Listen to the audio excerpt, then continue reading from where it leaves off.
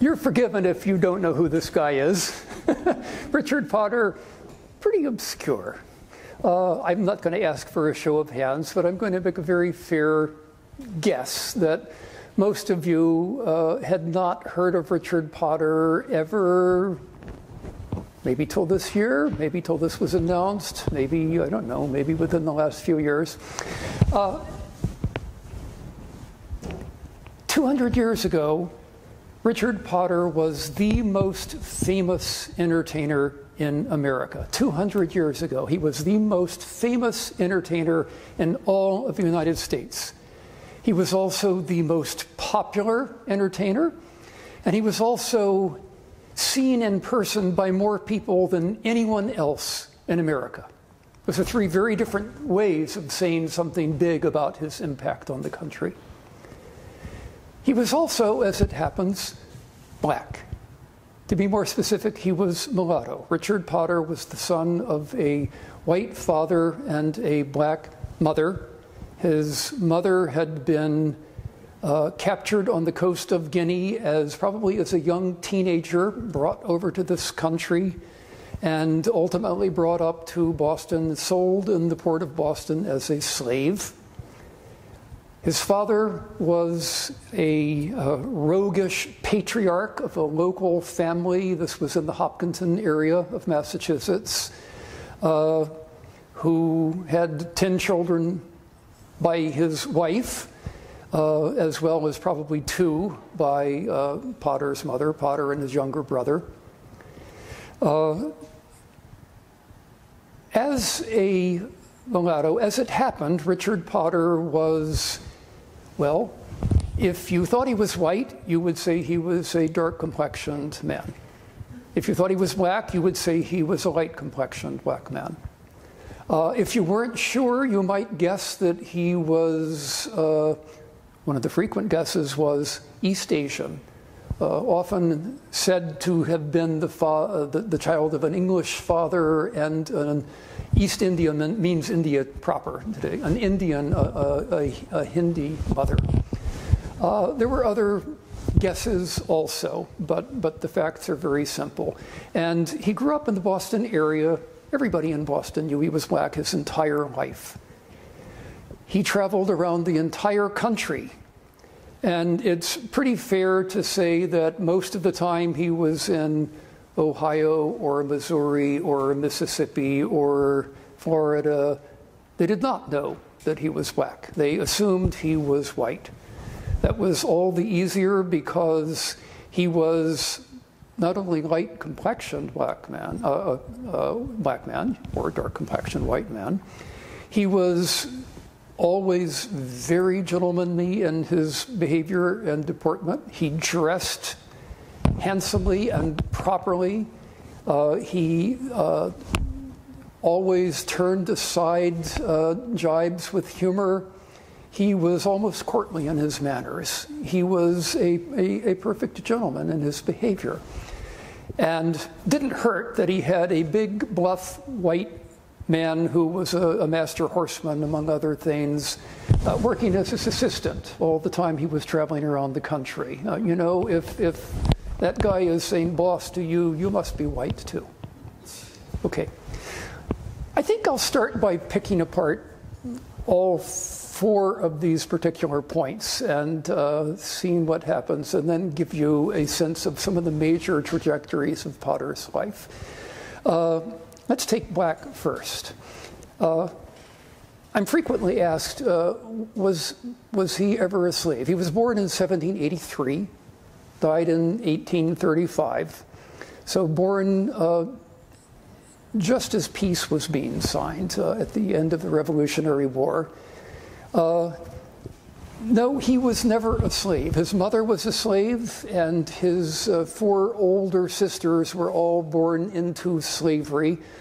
But as it happened, he lived on a very handsome, even noble estate in the Hopkinton area, because his owner, his mother's owner, had been the tax collector for the port of Boston, which was the second most financially lucrative appointment in the Crown's power after the governorship. And the owner of that estate was a baronet, Sir Charles Henry Frankland, who moved to Hopkinton and built a wonderful, grand country estate. He had died long before this time. The estate had passed into the hands of his wife's family, and his wife had come from Marblehead. He'd picked up a scullery girl, actually, and groomed her, I think you would say today, and eventually had her educated properly, and eventually lived with her in sin, and then did the right thing and married her. It was a very romantic story, actually. But Richard Potter, by 1782, the year before he was born, slavery was de facto abolished in Middlesex County by virtue of, I think, the Mumbet case. Even before when it was abolished in Massachusetts, de facto the year after. So by the time Potter was born, no, he wasn't a slave, he was a servant. As I said, in Boston, everyone knew he was black because they knew his roots, his background, they knew all about him. His wife, Sally Potter, was also a mulatto, probably from an estate of a nearby town, actually.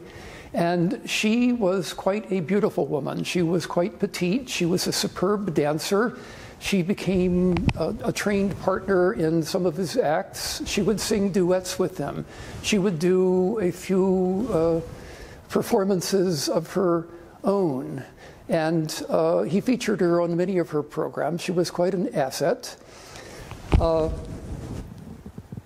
Richard Potter was known in 1810. I think it was the New York Post published an article. Richard Potter at that time had never performed in New York City, but he was a known performer by that time, and it was published that one of his predecessors, Richard Potter, a colored gentleman, were these performers. He was known to be black by at least the cognoscenti in New York City as early as 1810.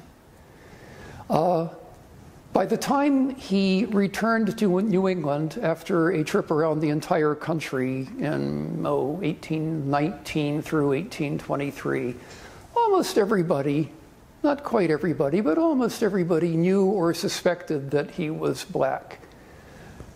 If you made too big a fuss about that, however, that meant you couldn't go to the show. And everybody wanted to go to the show. So, usually people didn't make too big a fuss about it. The show. Well, what was special about the show? Richard Potter did many things. He was most famously today to his heirs a magician and a ventriloquist. And I assure you that experts in both of those fields have known very, very, very well all our lifetimes who Richard Potter was, because he is very important to their histories. And these professionals tend to care about the histories of their craft. Richard Potter also was an actor in many ways. He did one-man performances. He did duet performances of scenes from popular theater on the major city stages, along with his wife. He did excerpts from many plays. He also created many of his own acts. He perfected and highly modified and developed a one-man kind of presentation called the Dissertation on Noses, in which he would put on a different shaped nose, very, very simple little prop, maybe a wig if he was going to change sex or whatever, and he would perform a monologue in the persona of the person exemplified by that nose. For example, the sharp nose of a shrew, and he would have a a woman's wig and a dress, and he would hobble around the stage, and he would behave shrewishly, basically. He had a wonderful monologue about, never letting the husband or never letting your man get the last word, that sort of thing. Or you could use the red nose of a toper, a drunkard, and he would go into a drunk routine and so forth. And he would also perform songs that went along with these characters. He was becoming a one-man song and dance and acting show. And he was actually doing incredibly rich things to American theater at that time that nobody had ever done, and that major stage performers picked up on and developed and imitated, and he leaves a legacy there too. Here's an early broadside to show you the act would be divided into three parts. The magic was typically first. If he was going to do ventriloquism, it was typically last. And here we have the Wag of Windsor in the middle. The dissertation on noses is featured in this one. Here's Newport, the theater. Part 1, the ventriloquist. Part 2, the dissertation on noses. The entr'acte between parts 2 and 3 is Richard Potter's son, Richard Jr. Master Richard, because he's still a junior. And ventriloquism in part 3. There was something for everyone in these. And add to that the fact that Potter was incredible with children. He welcomed children. He gained much of his training by practicing on children in the streets of Boston and in households where he worked. Children adored him. Mothers sometimes would threaten, Potter, the magician with his black robes is, going to take care of you to behave. As soon as they saw Potter, there was just no threat anymore. They would do anything to go see Potter. So he was very, very family friendly, and he became famous for being family friendly. It was proper for the most decorous people to patronize Potter. That worked very much in his favor. People, after he died, starting to remember him, and the memories became especially powerful in the circa 1870s, after the Civil War. This country had just been torn to shreds. And people were trying to think back to what was so great about when they were younger. And they remembered Richard Potter. And one of the things that was so interesting is, for many of them, the ventriloquism was the essence of what he did. And for many of them, it was the magic. And for many of them, it was a dissertation on noses. And, he really did have something for everybody. He pleased all sorts of people and all sorts of tastes.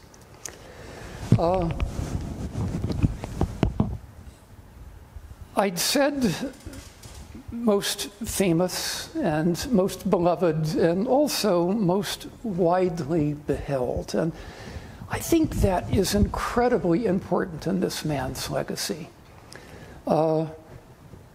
In the 1820s, presidents didn't even go out and campaign. You wouldn't see the president if you were living next door to the state he was the governor or the senator in, probably. Major tragedians from England or their American successors, they might be very, very famous on their tours. They would tour 3 or 4 or 5 big cities, and that was it. And you had to have a lot of money for theater tickets like that. It wasn't like the masses of America were seeing these people.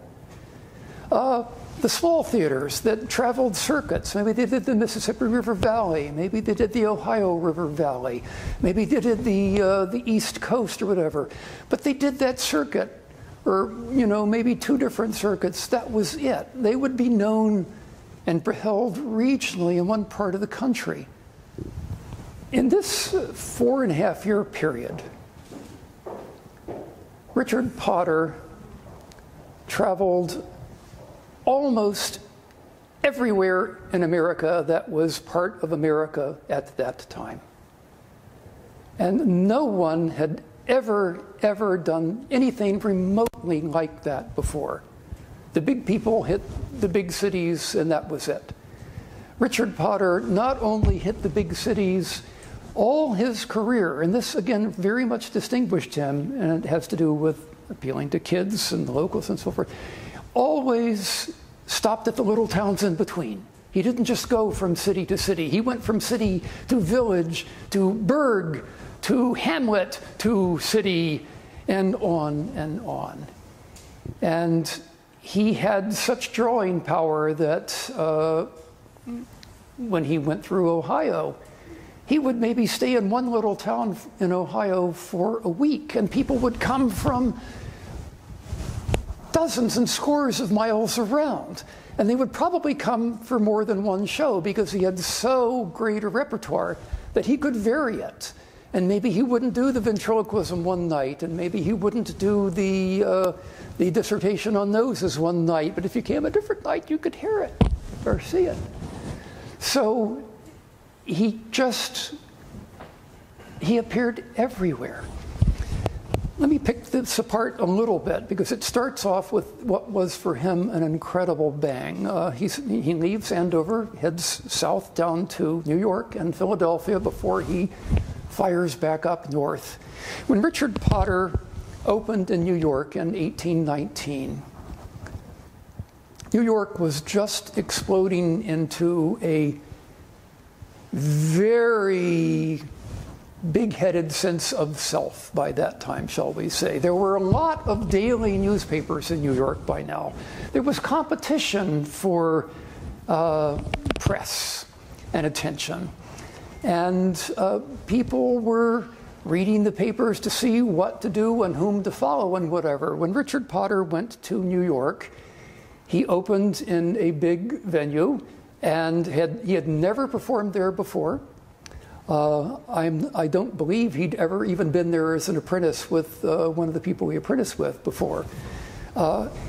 He opened, and almost immediately there were very interesting and favorable letters to the editor, apparently genuine letters to the editor, praising the decorum of his act, the skill of his ventriloquism and of his magic, the decorousness of his, I guess I said that, the gentility of his entire carriage. And people kept coming, and then all of a sudden, news articles started appearing about how the fashionable people were seen patronizing Potter. Oh, that was an inducement. Now, if you want to be seen with the fashionable people, that's where you go. And so people start to crowd in. He'd barely been there a week or so, and one of the then most prominent poets in New York, coming to prominence, but writing anonymously, published a poem on the front page of the New York Post, the Evening Post, to Richard Potter ventriloquist, or to Mr. Potter ventriloquist, I forget which. It's on the first page of the paper, and it celebrated Richard Potter as this great ventriloquist, and he has this great idea.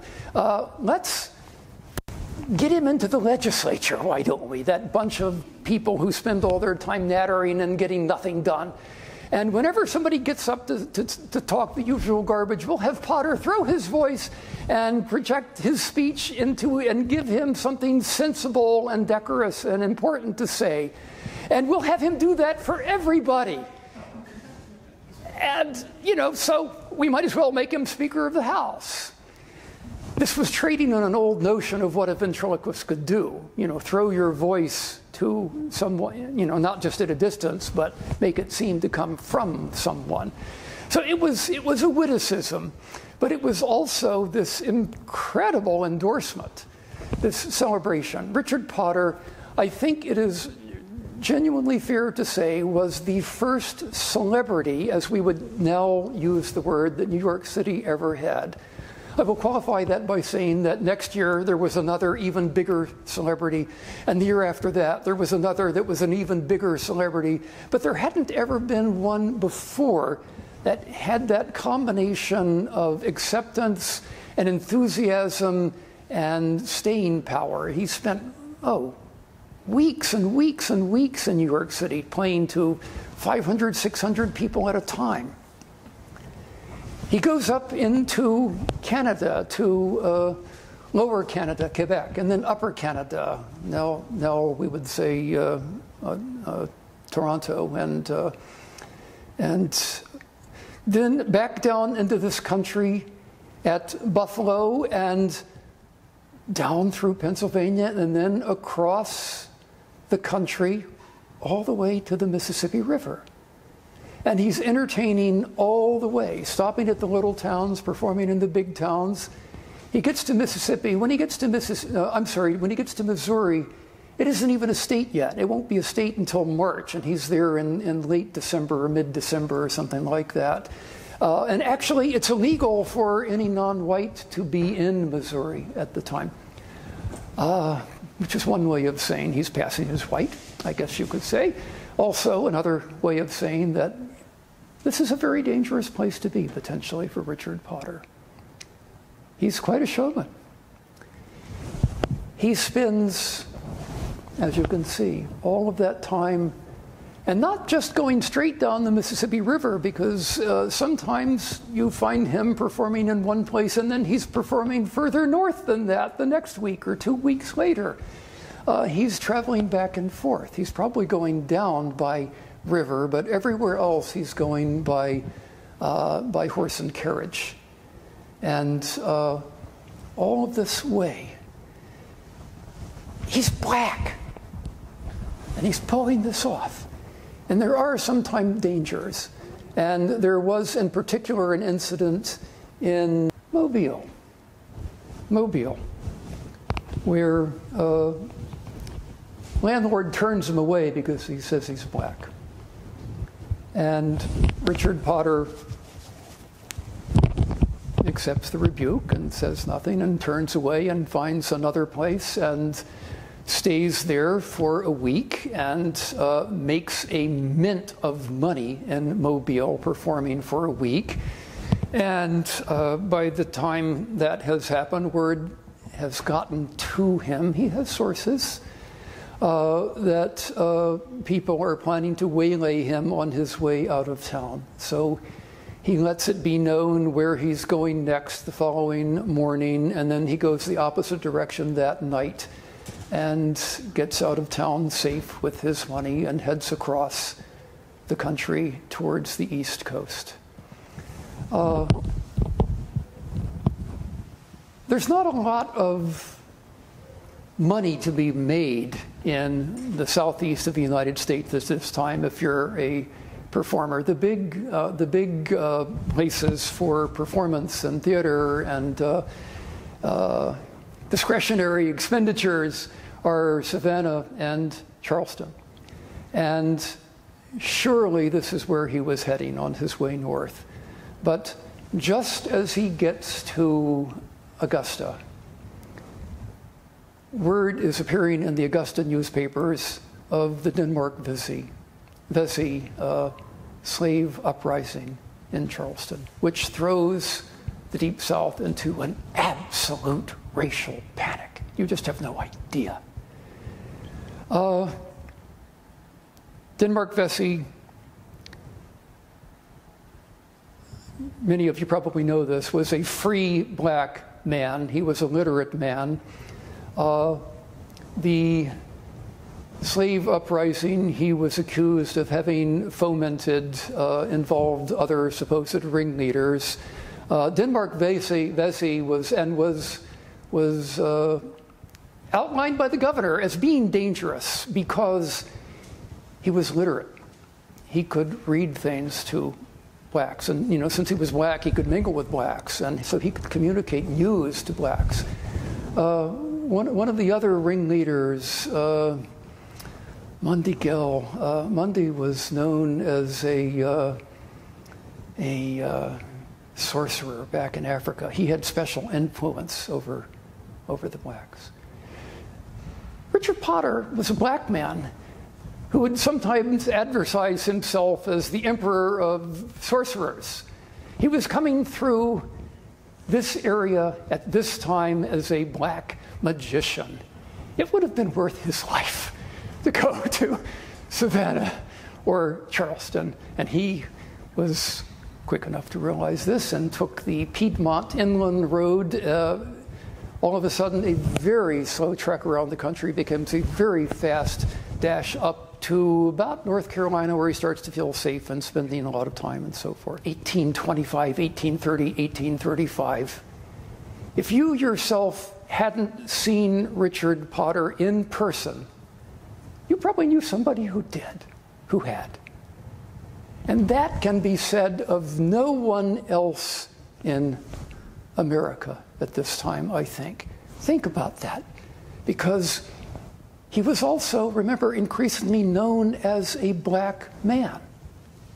And everybody has seen him all around the country. That couldn't be said about presidents, about other actors, about other entertainers of any kind. It just couldn't. Let me tell you what it was like to come home afterwards.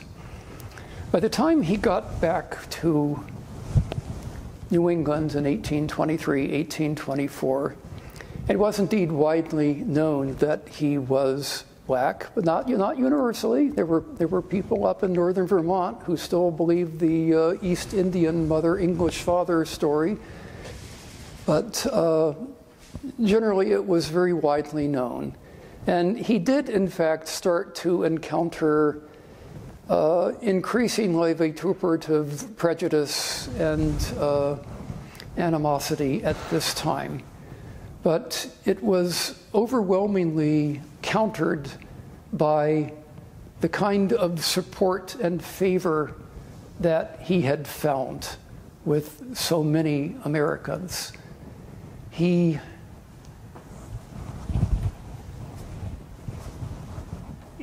put up with a lot.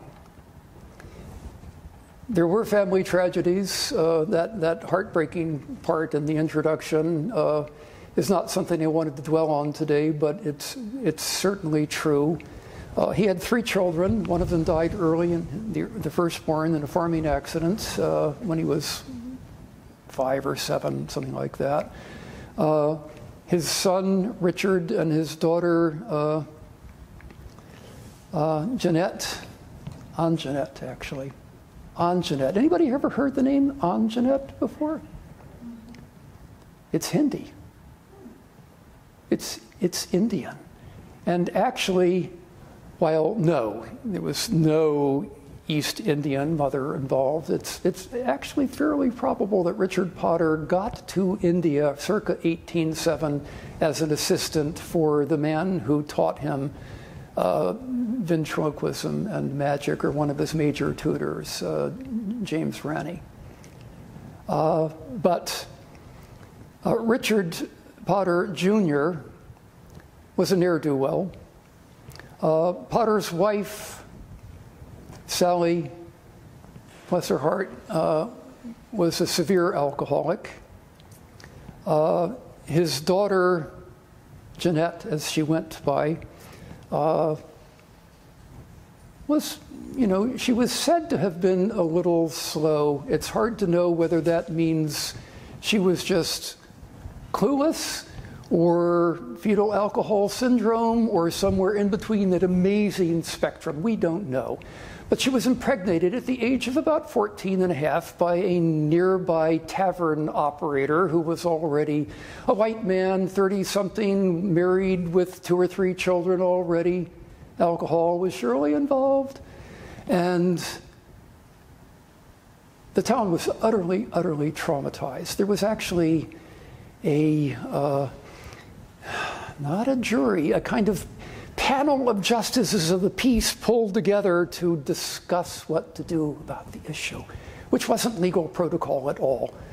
And the lawyer for the defendant, the accused father, Richard Potter didn't bring this suit. Richard Potter had nothing to do with any of this. It was brought up by AJP. They decided that in the Bible, it wasn't illegal because they weren't married, something like that. You know, a bloodline hadn't been tainted, and which wasn't the point at all. And frankly, in 19th century terms, the point was that she, as his daughter, was Richard Potter's property, and he had been injured by this act. That is a tort, and he had recourse against that, and there were penalties on the book for that, and they were absolutely ignored, and nobody ever talked about this case again. Nothing was ever said about that daughter again. And we don't even know where she's buried. There were all sorts of stories.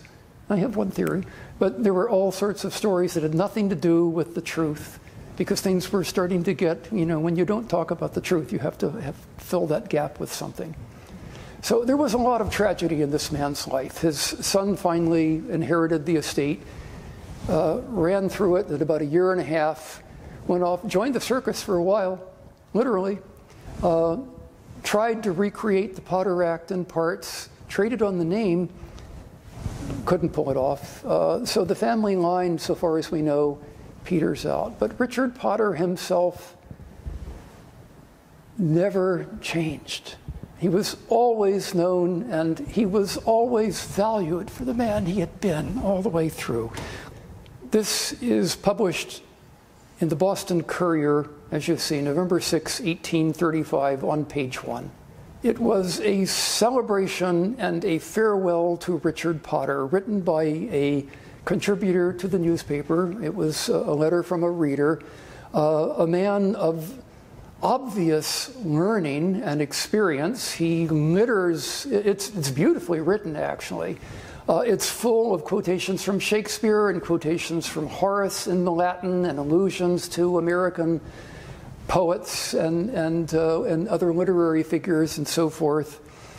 But it talked about his introduction as a young boy to Richard Potter and the incredible impact it had on him, and how all his life after that, whenever he went to the theater, he thought about Richard Potter.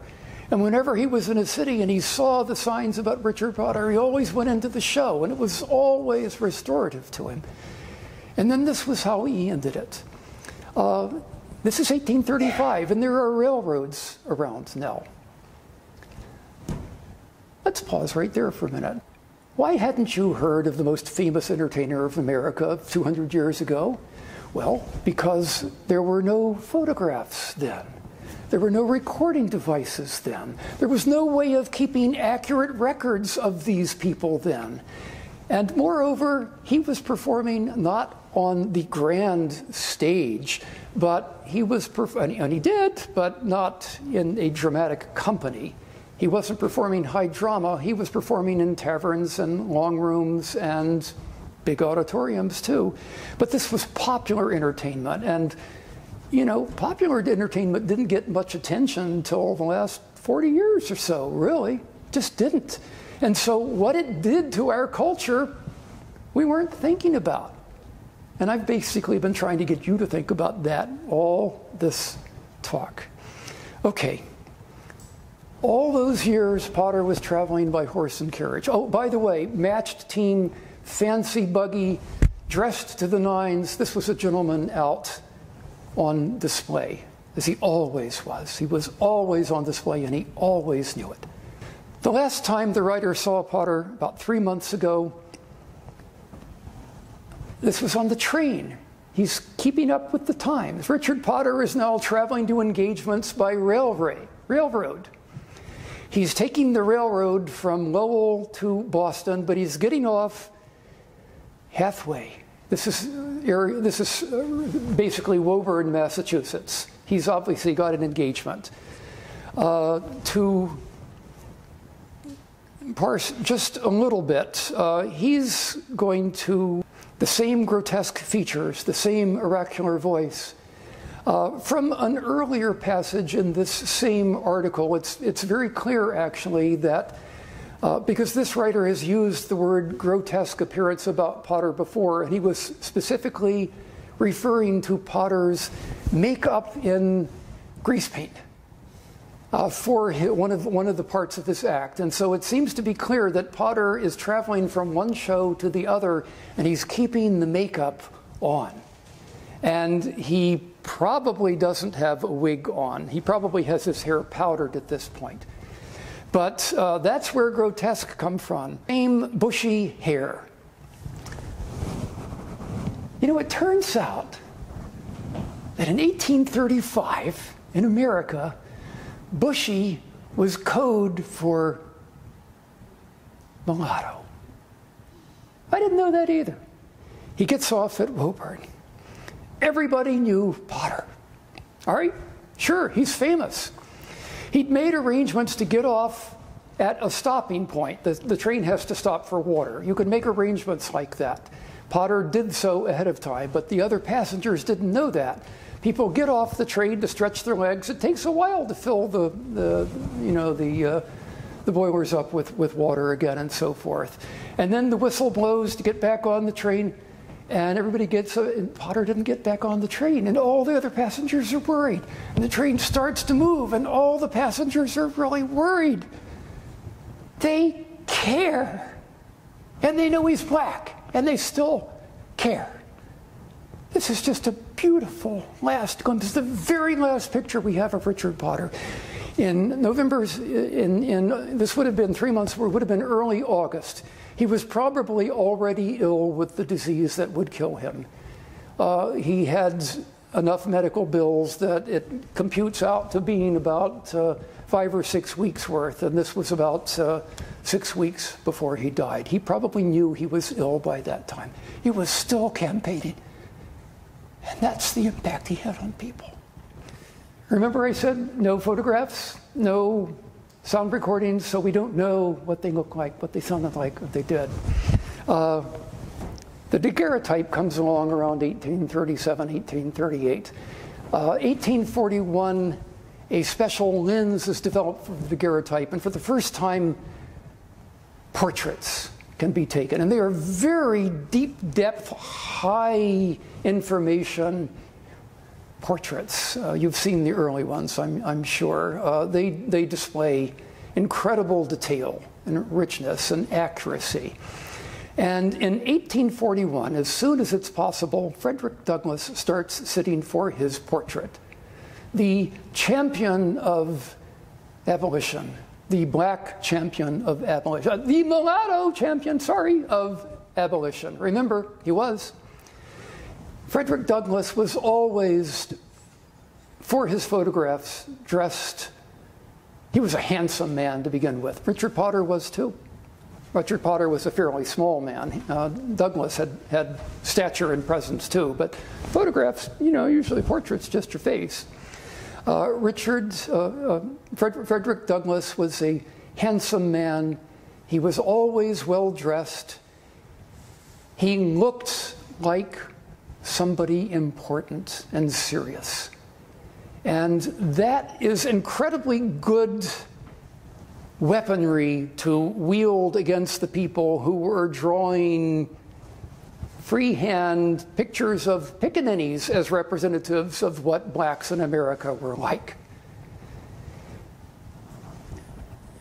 In the 19th century, Frederick Douglass was photographed more often, had more photographs of himself made than any other American, including Abraham Lincoln. Well, he lived a lot later than Abraham Lincoln did, so he had many years for that. But he was widely distributed, and his visual impact was widely recognized as having incredible value for the abolitionist cause. All right, now, 1841, that starts. Richard Potter dies in 1835. And for the 25-year period there, from 1810 to 1835, more people in America had seen Richard Potter than had seen any other person. And the man they saw was always handsome, gentlemanly, decorous, well-dressed, soft-spoken, courteous. You can't tell me that doesn't make a difference on the national psyche. I'm making the point that it must have, clearly, is the point I want to make. It's not the kind of thing we pay attention to, because this is the non-existence of photographs. I mean, how do you go back there and so forth? But think about it. How could that common experience with a gentlemanly, outstanding, upstanding black citizen not have had its impact on its audiences? Richard Potter was very important to the cultural development of this country during his times. I'm going to stop there. I'm happy to take questions. Richard Potter's portrait was painted in 1815, 1816, 18, 17, sometime in the 18 teens by Greenleaf. I'm sorry. He was a self-taught painter in Boston. And one of Richard Potter's good white friends, the oldest son of the man who had employed him in Boston before he went off on a wedding trip as a servant to England, and then ended up being allowed to hook up with a tightrope walker, apparently, and get into show business in Europe. The Dillaway family. And Dillaway Jr. was a good friend and was having his portrait painted at the same time. We have actually no record that the portrait was ever in Potter's possession, and so I have come to think that Dillaway probably paid to have both their portraits painted because he cared about Richard Potter, and he was always a friend through Potter's life, all through the Boston years. But there is no record of that portrait. There used to be theory of a record. Let me go back. A version of this broadside was something that Potter used frequently. The woodcut in the center shows a ventriloquist. It was thought, and many ventriloquists would in fact incorporate this in their act, that they could also imitate the sounds of animals and birds very, very accurately, as well as throw their voice and so forth. And the ventriloquist in this particular exhibition of his talents has imitated the sounds of various kinds of birds so accurately that he has attracted all these different species to the tree he is standing underneath. And Richard Potter used this as a woodcut exemplifying ventriloquism. And having a pictorial in the middle is a big attention catcher, you got to admit. In the you've seen early 19th century, just a picture. Something to look at as opposed to all that tight little text. It's very eye attractive. But this woodcut was made for James Ranney, one of Potter's tutors, and particularly in ventriloquism. James Ranney started using this woodcut in 1804, and Potter acquired it from Ranney in 1810 or 11 and used it in his own advertising thereafter. A broadside showing this woodcut, I don't know if it was this broadside or one almost exactly like it, was on display in the old Massachusetts State House, which became a museum in Boston. And it was redesigned in the 1890s or something, 1880s. And there were a couple of reviews of the new exhibition at the museum that appeared in Boston newspapers. And one reporter talked about a picture of Richard Potter hanging above the door in such and such a room. And I don't know if the name Robert Olson means anything to anyone here, but Robert Olson, who is still alive, is one of the people who has kept Richard Potter's name alive all these years. He was working, he's a ventriloquist. I'm sorry, he's a magician. He was working as a young man at the village, Sturbridge Village, and they asked him if he could get up a 19th century magic act. And so he started doing research, and he hit on Richard Potter. And by golly, he taught himself Richard Potter's sleight of hand tricks from 18th and 19th century magic books, the way Potter had learned them, actually. He did. It's wonderful. And he's been doing a Richard Potter reenactment, the magic act part, ever since the 1970s. He's still doing it. He found out about this. There's a picture of Potter that used to be in that museum. And he set me out to find it like 15, 18 years ago or something like that. And I finally found this newspaper report, and I actually was able to analyze the holdings of the museum, and they actually had documentation of what was where in what rooms that year. And it was this woodcut. So actually, if that ventriloquist is a portrait of anyone, and it's about that big, how big, much of a portrait it's going to be, it's a portrait of James Ranney. Richard Potter gets to England in the late 1790s, 1795, I've forgotten, something like that. And most likely he was going as the attendant of a new bride going with her husband and on this wedding trip to England, to the continent. And this was, I think, one of the Dillaway daughters, somebody related, in that Boston area where he'd been living. He apparently connects in England with this guy, Signor Manfredi, an Italian tightrope dancer. As was the case with many such performers, his whole family was in the business. His wife and two daughters were also tightrope dancers with him, but he was performing on his own for a while in England. And apparently Potter connects with them. There are various hints, some of which have to do with where Potter has appeared in England and so forth. It would have been as an assistant, very, very clearly. And then Manfredi goes to France, and then in 1803, Manfredi comes to America.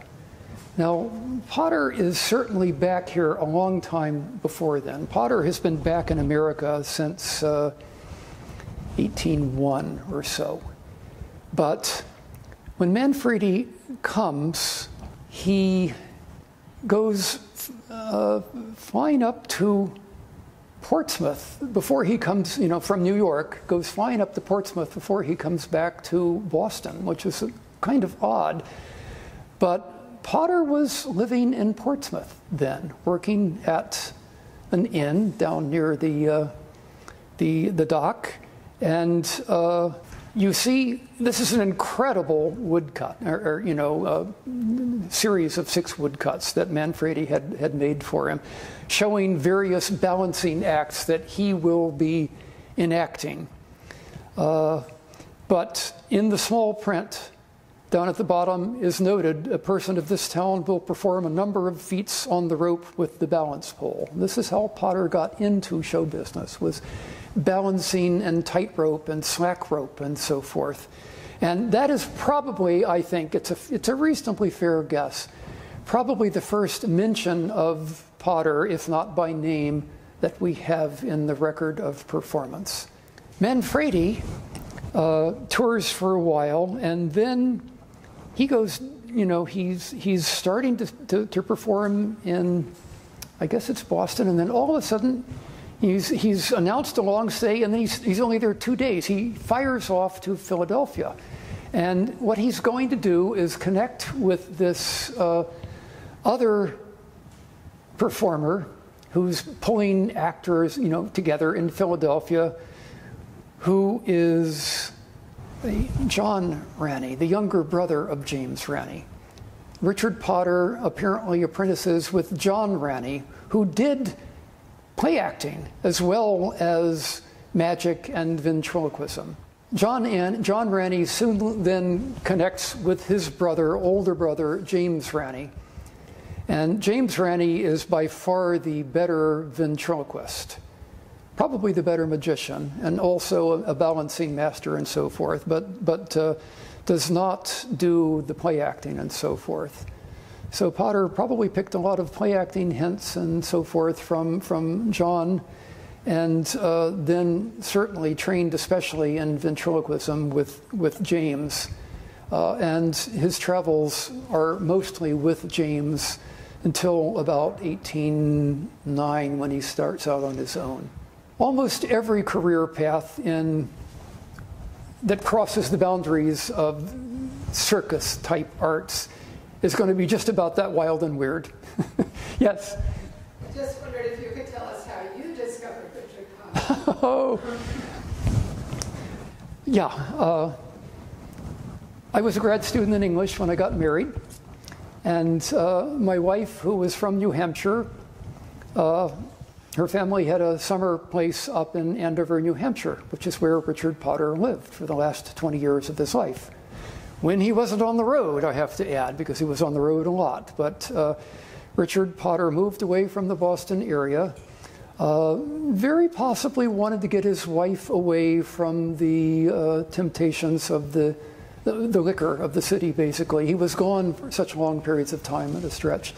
She, like him, was of an estate, a manorial, a country background. She was skilled in those things.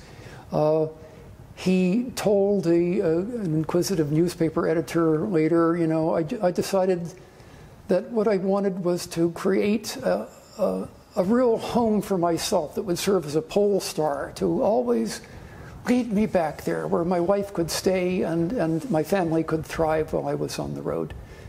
And so Andover, New Hampshire is where he lived and where he and Sally are buried and where his first son is buried, and probably where his daughter is buried too. I think I might know where that is, but there's no memorial anyway. And therefore, it's like the one place in the world, apart from magic societies, that still knows in 30 years ago who Richard Potter was. Anyway, I got very curious about him. I was studying American lit, 19th century American lit, and 19th century English lit. That was my period. And I just thought, a lot of really interesting things about America are all coming together in this one guy, in this one kind of act. And from a very theoretical, I cringe when I think about it in a way, but not really. Theoretically speaking, Richard Potter was a black man who passed as white by virtue of an act that has no color. He's a ventriloquist. What color is that? And that's true, but that's just a hint of where you get following these things. But, his ambiguous history, the rumors about his history, his passing, his success as passing. I didn't realize how famous he was at the time. I don't think anybody did. But I knew he was regionally famous anyway, and I knew that he had a long and very successful career. He owned he bought 60 acres, then he bought 80 more acres, then he bought 30 more later. He had a significant estate. It wasn't the richest place in Andover, but Newport is one of the towns that would appreciate this. Richard Potter's home, he actually designed. It was copied after the fashions of the most fashionable houses in places like Boston and Newburyport and Salem and Newport. You have to look very hard, but you can see them. There are blind arches above each of these symmetrically windows. That's a 45-foot facade, 9-foot sections. Each one has this centered, huge window, or in the center, of course, the center, a door. It's very Federalist. It has the blind arches with the drapes carved into the wood. It has a gable above the front door. You can't see it behind the tree, really. It was designed to be a showpiece, not to be a mansion, a showpiece. He was always on display. The yard was all cultivated with flowers and shrubs and so forth. When he built it, it was finished in 1815. In 1815, he bought 2 life-size wooden statues in Newburyport. They were the remnants of the old estate of an 18th century Newburyport crackpot who had statues on pillars all around the estate. There were statues of, I think, Washington, Adams, and Jefferson over the entry of the estate. And then there were statues of, famous statesmen, Aristotle, and Napoleon Bonaparte, and so forth. All of these statues. And every now and then one would fall out of favor, and he would have the woodcarver reshape it, and he would name it something else. And so the identities, but there were like 40 or 50 of these things. And eventually, hurricanes come along, the place falls apart. These things are being sold at the last auction. Potter, they're going for $2 to $10, depending on condition. Potter probably bought 2 of them for the cost of a couple tickets to one of his own shows. There was one to Timothy. It was Timothy. What was his name? Timothy what? He had erected one to himself as basically the greatest philosopher of all time. Richard Potter brought them home. They're life-size, remember. Puts them symmetrically at the front of his house down by the road. Well, the road that goes by this house is the 4th New Hampshire Turnpike. It is the main road between Boston and Lebanon, Hanover, and then Montreal. It is the main road northwest out of Boston. This is the highway, and this is the fanciest house you're going to see on it. And there are these 2 statues out in front of it, because he's always advertising, he's always on display, and he behaves accordingly. You know where he's buried? He and his wife, originally probably where the statues were, right down at the front. They were moved when the railroad came through. But he was a showman. He was good at it.